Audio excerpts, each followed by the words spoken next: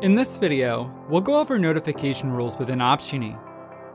Whenever an alert is created, Opsgenie notifies responders via email, SMS, voice, or mobile push. But not all alerts require the same level of attention. With Opsgenie's notification rules, each user can control how they are notified based on alert content as well as time of day.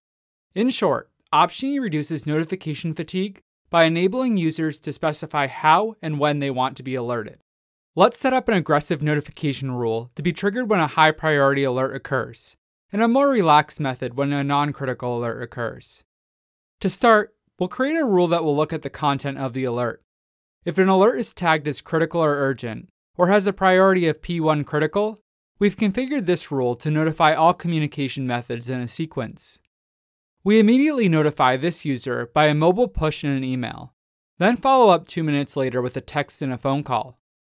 If the alert is not critical, we'll use a less aggressive notification rule to alert with only an email and a mobile push. And if a non-critical alert comes in after hours, we've specified to only notify with an email. Opsgenie will follow these rules based on a hierarchy of top to bottom order. You can change the order simply by dragging the rules into your desired order. You'll also notice that Opsgenie allows you to control how you are notified not only when a new alert is triggered, but also for various other events of interest, including when your schedule starts and ends, when an alert is acknowledged, closed, reassigned, or even when a note is added to an issue. Try notification rules for yourself today. Sign up for a free 14-day trial of Opsgenie.